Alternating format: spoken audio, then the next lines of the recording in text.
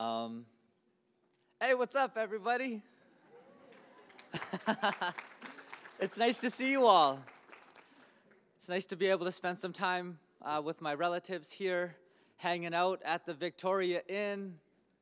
Funny story, when I got here about half an hour ago, I thought that I would get my energy up and I would go get a cup of coffee, and there was no cream. Okay, and it ended up being sorted out. Thank you, Tina. But it did get sorted out, but there was no cream. And I was really just getting excited about how many faces I was seeing, how many different communities we had represented here. I was taking a look at the workshops that are being shared and cruising the hashtag, right? So if you haven't been tweeting out pictures, I promise I won't get offended. LTF2017 is our hashtag. But it's been fun, the moment that I've been here. But it gets funny when I get my coffee with no cream, which is okay. But I'm like, I got a little bit of time before 11. I'm going to go and explore. There's this whole other room here that I have yet to experience. So I go wandering over into the next room, and there's a little bit of a gaggle of people, and so I'm just waiting my turn. But I finally make it in to the next room, and I'm about 2 or 3 steps into the next room. And you guys know, you just were in that room. It is a little bit overwhelming to be in that room, and I was not expecting all of the beautiful artwork and all of the displays just in every direction all around me. So I stopped paying attention to what I was doing, and I just started looking at all of the amazing things. And, you know, naturally, I smashed directly into somebody who's right in front of me, my hot coffee in my hand, splashes all over their back and my front, and it was a little bit of a traffic jam. But I'm okay. My hands are a little bit coffee smelling now, but I didn't get any stains on anyone. But what that was for me was, it's that sense of wonder. It's that sense of wonder that our young people can feel when they walk into a space where all of a sudden they see themselves reflected in that space. It's that sense of safety. It's that feeling that takes your breath away when you walk into a space and you see your relatives and you see people who you feel safe around, and you see designs and colors and artwork that feels like home and feels like your spirit. And I literally felt like in that moment I left my body. That's why I smashed into the gentleman who was in front of me. Apologies. I know you're in the crowd here. I'm sorry. And he was like, it's a good thing you're the speaker. And I was like, oh, I'm sorry. So it was an interesting experience for me, and it just really reminded me of the feeling that we want to give to our learners and our students when we create spaces for them. We don't want our young people to walk into our schools or the places of learning, and we don't want them to feel unsafe. We don't want them to get nervous or become afraid. We want them to have that sense of wonder. We want them to feel safe. We want them to feel like the space that they're in is a reflection of who they are, so that they can have that pride, lift their head up high and be proud of who they are and where they come from. So I just thought I would share that story just to get started. So my name is Michael, Redhead Champagne. It is my honor to be here hanging out with you educators today. Of course, it's important for me to acknowledge that we are here on Treaty 1 territory, homeland of our Métis relatives, Anishinaabe, Dakota, Cree, and many others. Acknowledging the territory that we're on is, I think, important for us to do, but it's also important for us to remind our non-Indigenous relatives as they begin acknowledging territories and treaties that a land acknowledgement has to be more than pretty words that you say at the beginning of a talk. It has to be more than a plaque that we put up on our school. It has to be a statement that you as educators, or we as learning communities, truly are committed to and believe in. If we believe in acknowledging our land and our territory, then I feel like our actions need to reflect that as well as our words. So the work I've been doing here in Winnipeg has been a long time coming. Just last month, I was able to celebrate my 30th birthday. Woo, 30. So that's been fun. I'm a real adult now. I'm so excited. I still keep getting invited to all these youth events. Michael, tell us what the youth think. And I'm like, okay. But there are amazing young people that I've been honored to work with in my time, in my short 3 decades here on the planet. But my story begins like many of your stories begin. And many of our students in our classrooms, many of our stories begin this way. My story begins in the Women's Hospital here in Winnipeg and being taken at birth from my natural family. Child welfare, as we know, in the province of Manitoba is at epidemic proportions right now. Our children, more than ever, need safe spaces and safe helpers and people like us to make sure that they can feel pride in their identity and who they are and make sure that they can find their way back home. And I think that for me, when I was born as Michael Redhead, and then I was immediately taken from my Redhead family, our home community is Shamattawa, it created an immediate disconnect in my life at the very, very beginning. And I explain that as part of my identity because as much as all of the great things that I'm going to talk about helped shaped me, a lot of the negative things that happened in my life helped shaped me too. And I think we have to be real and honest with our young people as they're growing and as they're learning who they are. It's important for us to remind them that those negative experiences can shape us into good people. Those bad experiences that we have sometimes can be those memories and those reminders that we carry with us as reminders of what we never want to be, what we never want to do.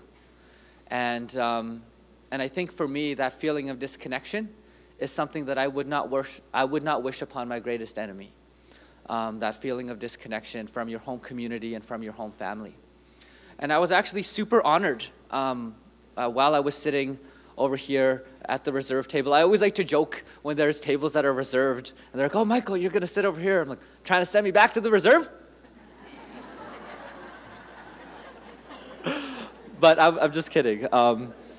So I had an opportunity to sit here at the reserved table, and I had a chance to meet one of the amazing educators. And I know that there are many, and if I had opportunity to do so, I would name every single community and educator who has positively impacted me and taught me a little bit more about how we can innovate and create safe spaces, raise funds in a creative way so that our young people can connect themselves back to their identity and their land. And I got to give a shout out to our relatives from Lake St. Martin and Charlotte Peebles, who came and spoke to Tina and I during the break, because they're doing some fantastic work. Speaking of being connected to the land, we all know our relatives from Lake St. Martin experienced displacement in recent years due to government decisions and floods. And the ripple effects of that decision is hurting our relatives in Lake St. Martin, but it's also hurting all of us. When you're hurting, so am I. When your community is displaced, there's a part of me that feels displaced too. And if we want to repair our connection to the land, I firmly believe it's educators like Charlotte who are going to help make us get there.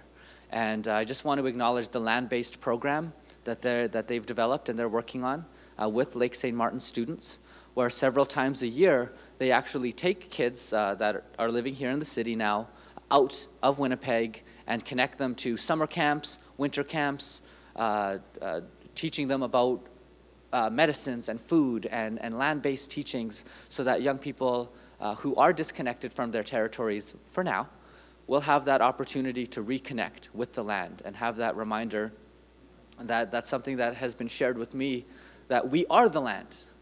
And we don't want our young people to forget that. And so I just wanted to acknowledge Charlotte and the educators at Lake St. Martin and the work they're doing on land-based education, just because I think it's so inspiring and it's a good example for us to follow. So Charlotte, I don't know where you are, but she's selling leaves.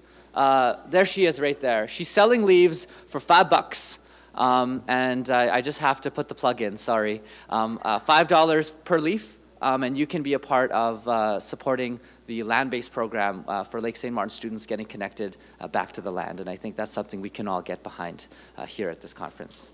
So there's Charlotte. Everyone, just remember where she is. Go find her later, and let's show the students at Lake St. Martin how much we love them. So land-based programs, connecting to the land. Here we are talking to First Nations educators about First Nations education. It's important for us, as we do our work in schools, to remind our young people not only about one element of learning, the mind. And I think too frequently in Western school systems, and let's be real, we have no choice but to exist within Western school systems when we're delivering provincial curriculum, even in our own communities. And so what ends up happening at that point is we have to start being creative as educators to see how can we interpret this curriculum in such a way that we can still connect our young people to land, that we can still build up the spirits of our young people so that they can be proud of who they are. And it does get tricky because the curriculum tells us this is how high you jump and this is when you jump that high. And it's a little, it's very instructive. It's curriculum, that's the point. But it's almost, I feel like it's almost like it's our job as educators for our young people from First Nations communities to find a way not only to teach the curriculum. Okay, true story. Once upon a time, I was in education classes at the University of Winnipeg, and I would always get into fights with my professor. Always, arguments. It was non-stop arguments. They would say something, and I would always be at the back of the room. Excuse me, what about this? What about that?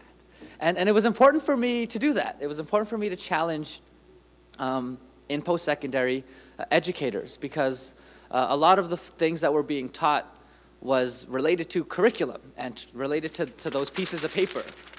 And for sure, we need those pieces of paper. But I remember me posing a question back, not only to my professor, but to my class. And this is the question that I asked.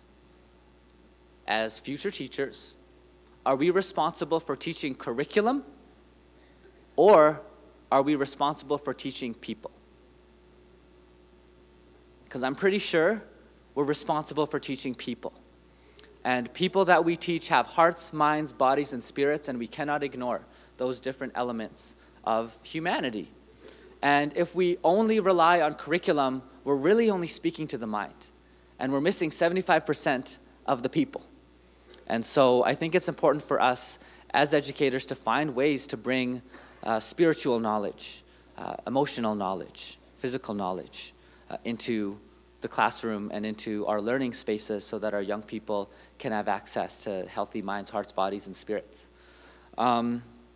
So I founded a group with some amazing young people here in the city. Even though I grew up feeling somewhat disconnected from my natural family, I hit the jackpot. I really did. There was this beautiful family called the Champagnes in the north end of Winnipeg. And they were emergency foster parents. And in the 1980s, they fostered over 300 children in their home as emergency foster parents. These were the highest needs, level 5, right? So these were our kids that needed safe places to be. And I feel like I hit the jackpot because out of those 300 children, the Champagnes adopted 2 of them. And I was one of those 2 children. And the Champagnes did such an amazing, yes.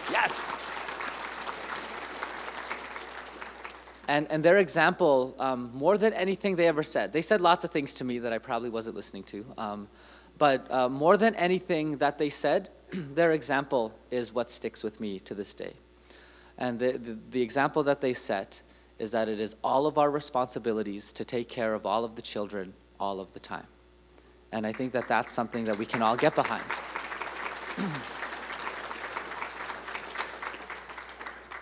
So as I grew, and as we moved around, because the Champagnes were not a wealthy family, like many North End families and like many First Nations, we did not have tons of money. And it meant that we always had to move around. So by the time I was in grade 8, we had moved 13 times.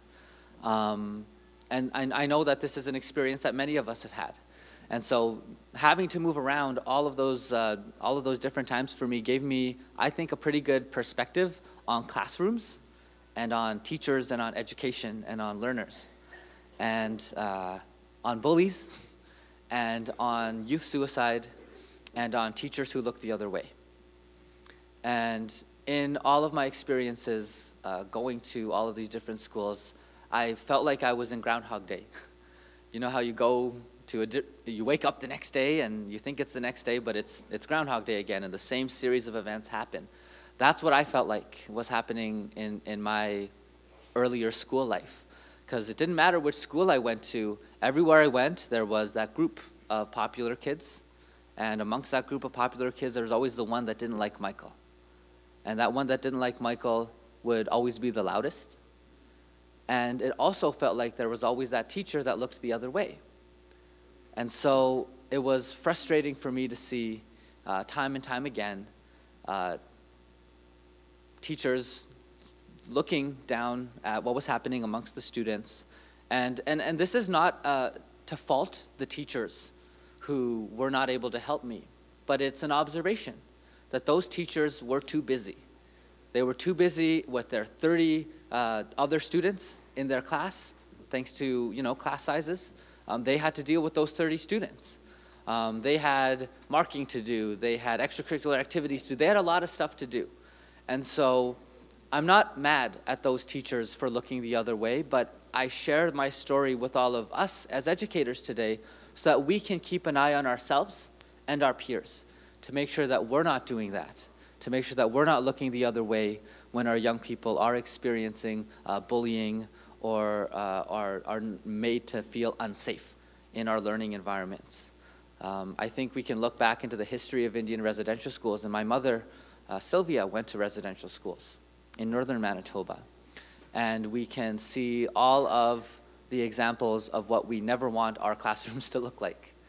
And we have to learn about the history so that we don't repeat it. And so in sharing and in learning about things like Indian residential schools, I think it's really reminded me of the role that education is going to have to play in helping all of us heal. Because it was in the four walls of the classroom where a lot of that damage was caused. And it's, I think, going to be in the four walls of the classroom where the healing that we need to do happens as well. And so that's something that I feel like it's important for me as the son of a residential school survivor and as a product of the child welfare system to be able to explain that it is all of our responsibility to care for our children, and it is important for us to bring in heart, mind, body, and spirit when we're caring for our young people. So in 2010, I founded a group here in Winnipeg called Aboriginal Youth Opportunities. I didn't mean to. It was an accident. Here's what happened. I worked at Nadinaway. I'm sure some of you guys know Nadinaway. I worked there for 4 years, and I got to build really strong relationships with young people. And remember how I talked about feeling disconnected at the beginning of my talk? Well, when I went to Nadinaway, I felt connection. I was able to connect with other young people like me, other young people that had been taken from their home communities, other young people that were part of CFS, other young people that were living in poverty, other Indigenous youth that had been bullied, other young people who were learning about their identity. So working at Nadinaway really connected me with other young people, and I realized that my experience was not just my experience. That's when I realized that those negative parts of my upbringing were very common. And one of the things that I learned was that the average age amongst First Nations, Métis, and Inuit people, the average age that we first contemplate suicide is the age of 10. 10 years old. That's the average, which means that in some of our communities it's much earlier, and in some of our communities it's a bit later. But I didn't know that when I was 10 years old that I was a statistic, because it was when I was 10 years old that I first began contemplating suicide myself. And I think it's important for us to talk about these types of things because our young people are dealing with a lot of this in silence right now. And we have to be able to talk to our young people about these things. When we lose a relative to suicide, it hurts us. It hurts all of us. And there's a lot of unanswered questions that we have. But I think we can all look back into our own experiences. And we can all ask ourselves the question, what was it that pulled me through? You're all sitting here right now. You all made it past 10 years old. How did you do it? What did you need to get there? Do you know what I needed? I needed a teacher to believe in me. And I was lucky that I had it. I had a teacher who saw that I loved reading, who noticed that the only times that I seemed to be happy was when I was either in the library or I was away from the other students reading a book. And this teacher purchased for me a book during Scholastic Book Club. My family couldn't afford it. The Champagnes were never able to afford Scholastic's book club. And again, no fault to them, but it was just a reality that we didn't have money. And so like a lot of kids, when I would get those Scholastic book clubs, I would always get a pen and a paper and I would like scribble on there, like just circle 100 times just because I think maybe if I circle it one more time, the money will magically just appear in my life. So I would circle those books like a lot. And I didn't notice it, but the teacher, I guess, was paying attention. And I was 10 at this time. And Miss Holmes, my teacher, said, or didn't say anything to me. She just said, all right, everyone, it's Scholastic Book Club time. Put your work away. We're going to read. So 3 o'clock. I had made a plan for 3:30 of that day to really hurt myself. And in my head, that plan at 3:30 that I was going to execute was going to make things better. It was going to make things better for my classmates. It was going to make things better for my family at home. It was going to make things better because I felt like even at that young age that I was the common denominator of problems in my life. I felt like everywhere I went, I was the problem. So if I was the problem, my logical solution is to remove the problem. And unfortunately, in my 10-year-old mind, the most logical thing that I could do was hurt myself and be done. So I was ready at 3:30 that day, and I remember what a crappy day it was because that day I did experience a lot of bullying as well.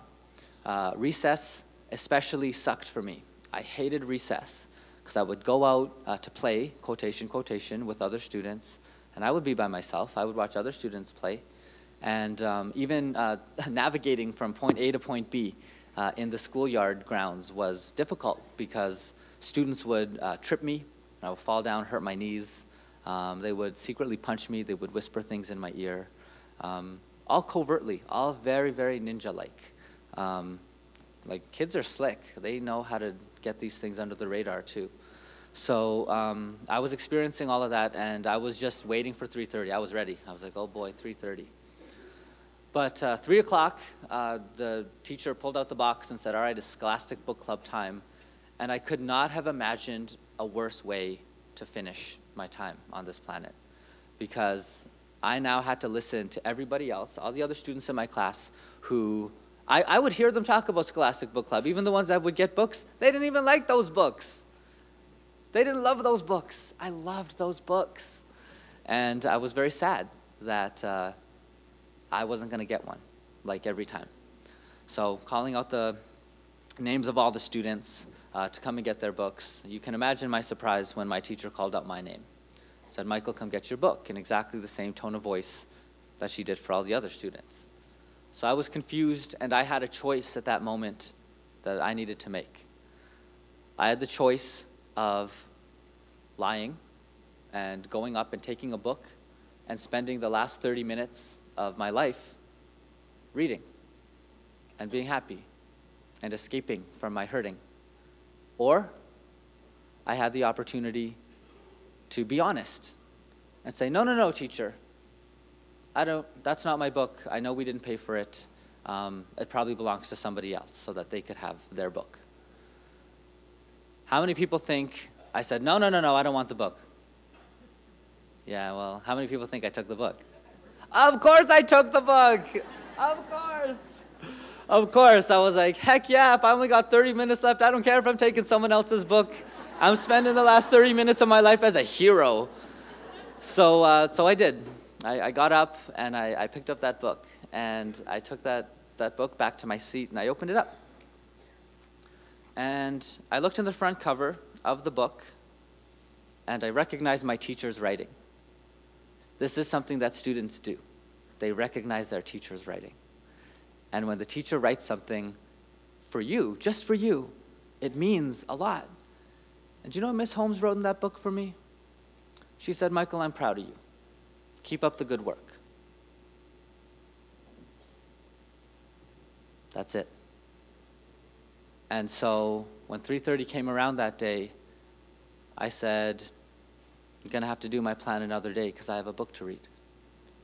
And I will always be grateful to Miss Holmes and the educators, like many of you, who go into their own pocket and provide that belonging and that welcomeness for students and reminding them that they matter, that they're gifted, that they belong, that I see you.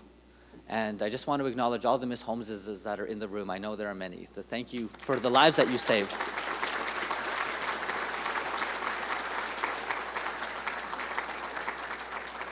So on behalf of all of the students that will never be able to find the words in the moment, thank you. Thank you to all of the educators here that didn't look the other way. All of the educators here that wrap their arms around their students and show them love. All of the educators here that remind students that they are worthy and deserving spirits, and that what they believe and what their gifts are worthy, and the world needs them. And that's how Miss Holmes made me feel. And get this, you want to talk about relationship permanence? You'll never guess who's my Instagram friend 18 years later. Miss Holmes still likes my Instagram photos, and every time she does, every time she likes my photos, I feel like I'm that little kid again. I'm always like, Miss Holmes. And even though it's not in her writing anymore, it's just on Instagram, it still looks like her handwriting. And I still remember that feeling that she gave me. And now I call myself a street educator. My classroom is a street corner. And I think of Miss Holmes. And I think if I can buy a kid a book and write them a note of encouragement, I might be able to save a life. So guess how frequently I do that? All the time. All the time. I'm always like trying to get books for kids. I'm always trying to write encouraging notes for them, because I know the power that a positive relationship from an educator to a student, how life-saving that can be and how life-changing that can be. And I know that we're all challenged in dealing with curriculum. How do we build these types of spaces in our classrooms? Well, I think we all have the answer in our own experiences when we think back to being 10 years old. You all had a Miss Holmes in your life. You all had somebody that caught you when you were going to fall. And I want you to think about that person and how they made you feel and what specifically they did to make you feel that way. Because there's your set of instructions. There's your set of instructions on what you need to do for your students. You need to, perhaps it's get them a book. Maybe it's something that simple. One of the things that we really try to emphasize with educators is the importance of relationships. So what I'll share with you guys quickly here is Aboriginal Youth Opportunities since 2010 with other young people who share a lot of my experiences and background. We started coming together voluntarily, and we started a group. So the group that we started is now known as AYO Movement, and you can find out more about us online, AYO Movement, AYOmovement.com. And what we have done is we have created, the way we describe our work is we occupy negative spaces with positivity. And a good example of that would be my favorite classroom, the corner of Selkirk Avenue and Power Street in Winnipeg's North End. Every Friday at 6 o'clock p.m. since November 18th, 2011, a group of urban Indigenous young people, including myself, have gotten together at that street corner to demand an end to violence in our communities. And 2011 was the year that Winnipeg captured the national title of murder capital of Canada. Selkirk and Powers was not a pretty place on November 18th, 2011. As a matter of fact, there had been a stabbing just 3 houses away from where Meet Me at the Bell Tower happens. Just days prior to us beginning there was a machete attack, and it was involving an 11-year-old child. And I see some heads nodding, so I think some of you remember what that year was like.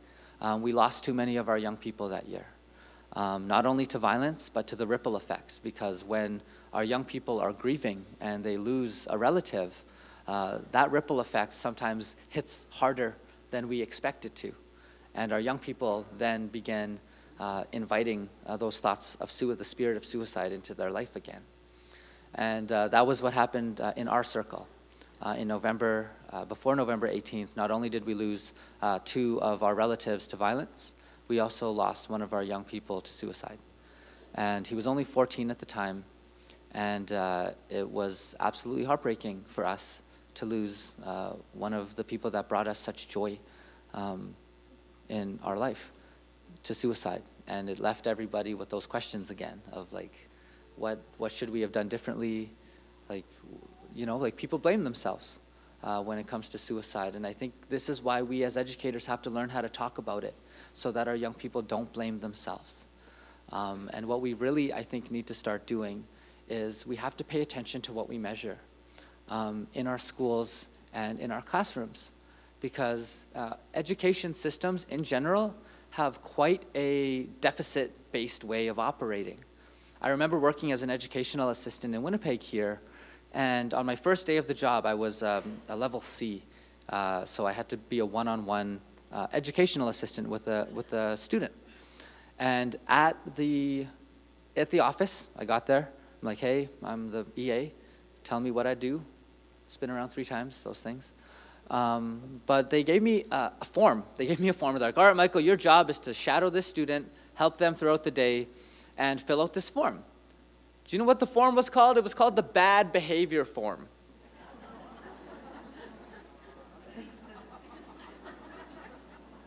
So this is what I said. I said, okay, where's the other one? Where's the good behavior form? And they said, oh, no, Michael. There is no good behavior form.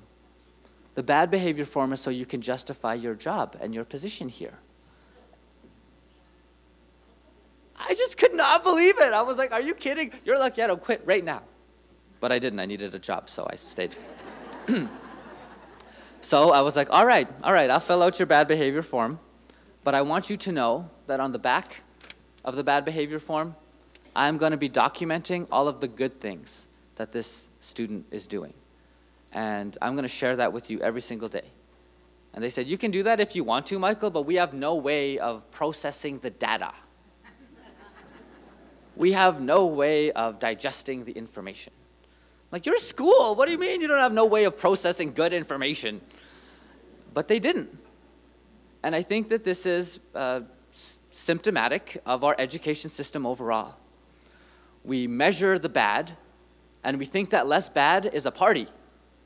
Oh, we have less bad things happening. Everybody, woo, have a party. This is the same thing the Winnipeg police and the justice system does as well.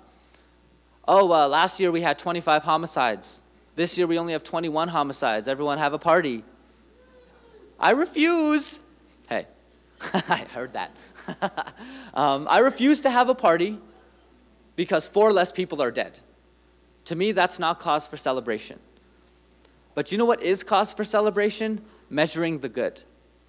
And when I look back in 2016, sure, we could talk about how many times people got together to punch each other in the nose and how many violent incidences have happened. The justice system, the healthcare system will definitely capture those.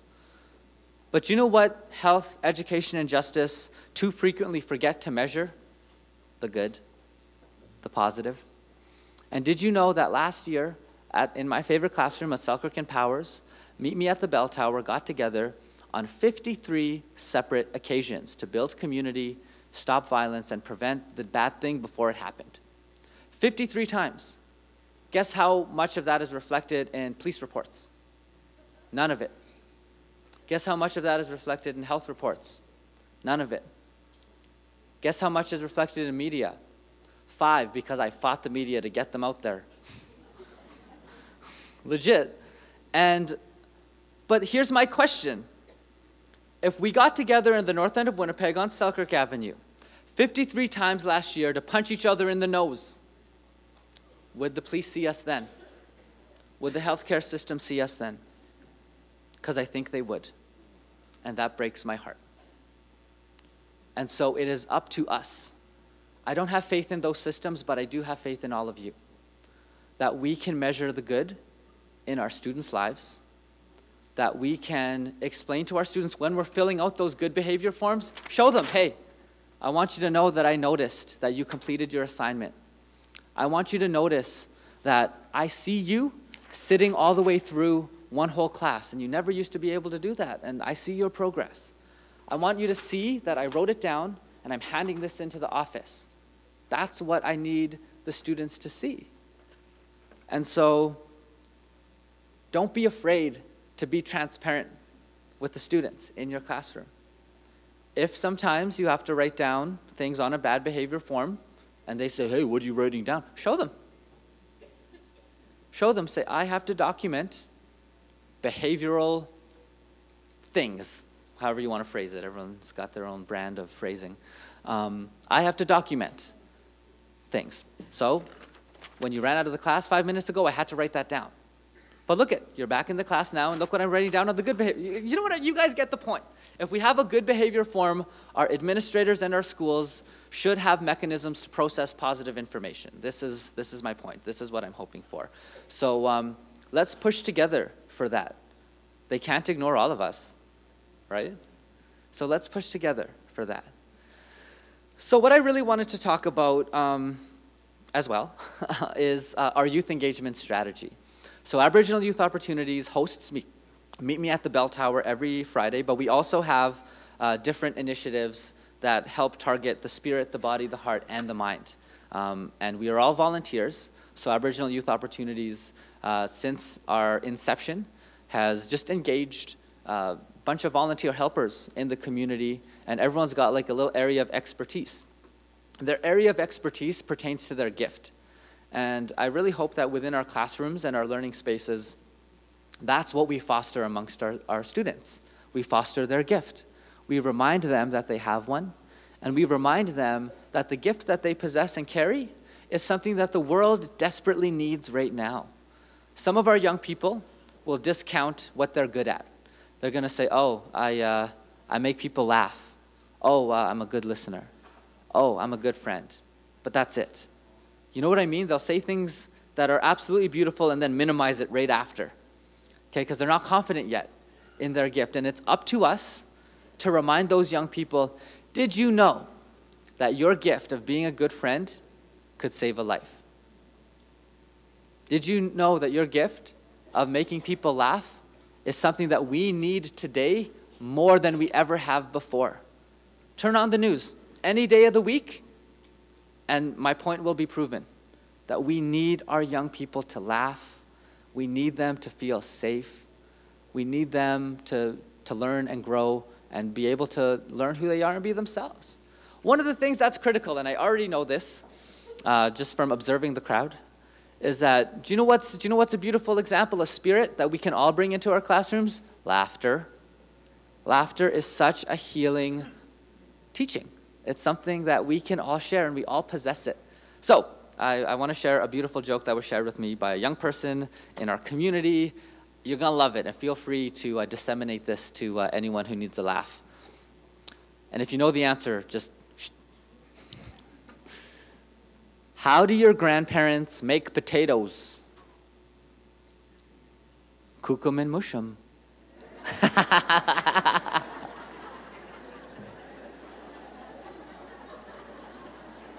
Come on, that's pretty good. That's pretty good.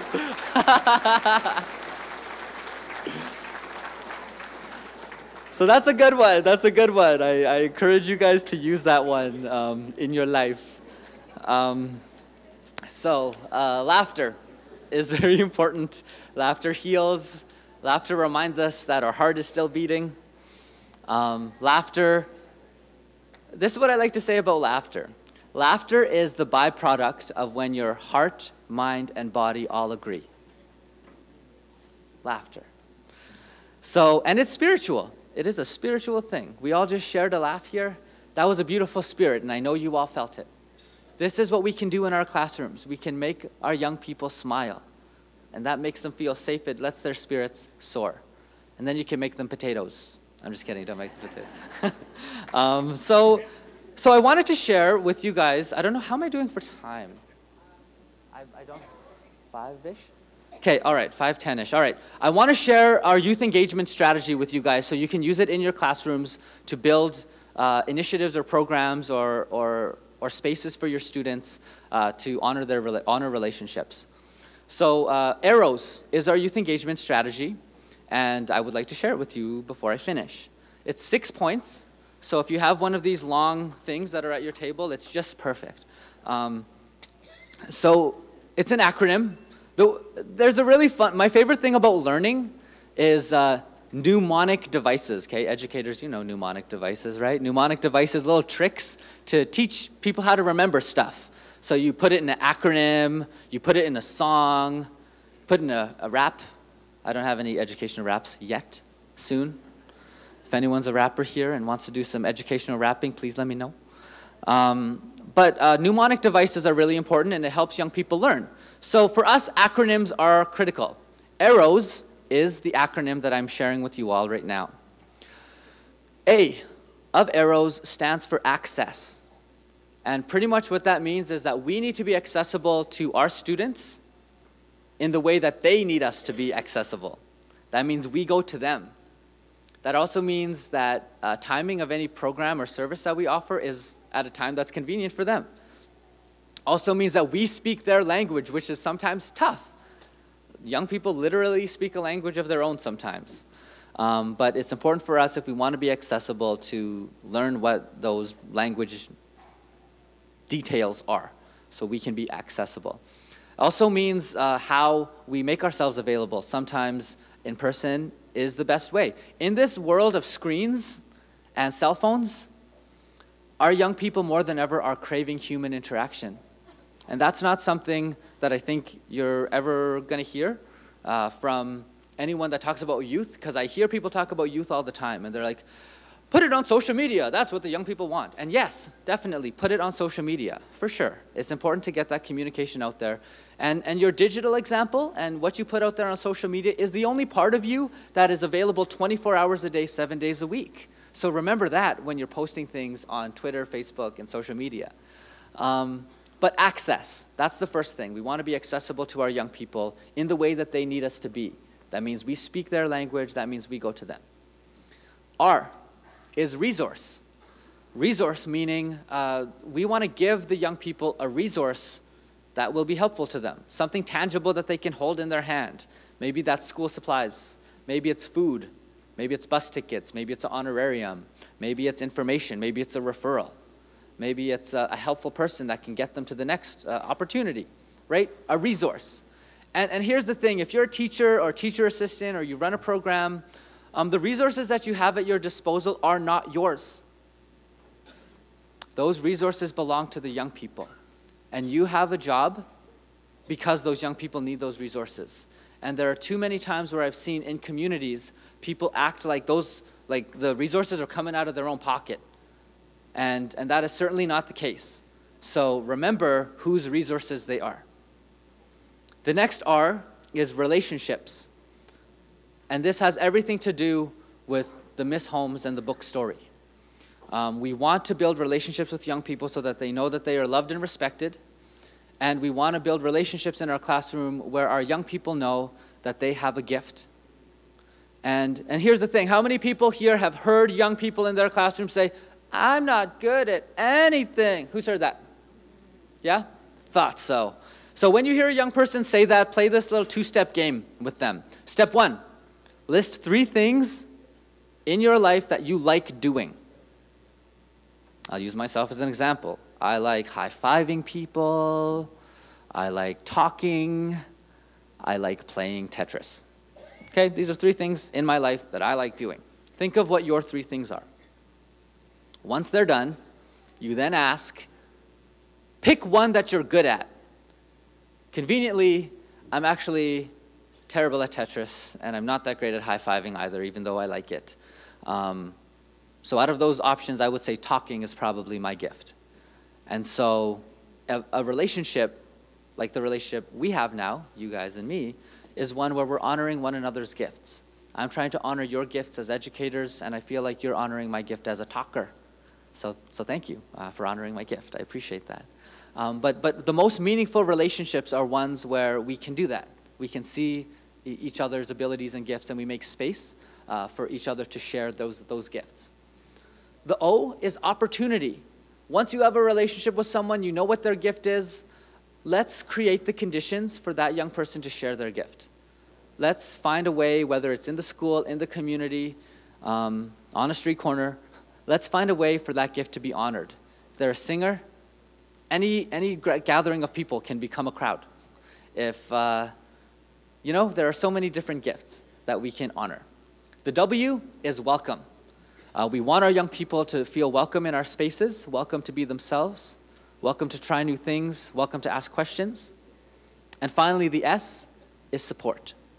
We want to support these young people and these students to be independent and to be strong. And eventually, what we're trying to do is work ourselves out of a job, right? We want our young people to be so strong and so healthy that they don't need us anymore. But just because they don't need us, it doesn't mean we leave their life. It means we then get to become their greatest cheerleader. And we get to watch them just the same way that Miss Holmes still watches me and still likes my Instagram photos over 18 years later and says, Michael, I'm still proud of you. We can all do that. And I look forward to seeing what each of us are going to do as we continue to innovate in our classrooms and in our communities to make sure that our young people's hearts, minds, bodies, and spirits are honored and respected in every single learning environment that we are able to help create. Educators, relatives, thank you so much for having me today. I really appreciate the chance to spend time with you. And we're going to present our keynote speaker, Michael Redhead Champagne, today. I'd just like to say a few things. Michael, when I listen to you, you're a true freedom fighter, and I really applaud you for the work you do. When you talk about the bell tower, I was raised on floor plates for 3 years of my life before my father took me to Norrie House to be raised by my grandparents. So I don't remember the bell tower at that time, but that was my early beginnings. So with that, we're very honored to have you here. So I'm going to ask the elders to present you with the star blanket as a token of your appreciation. Thank you.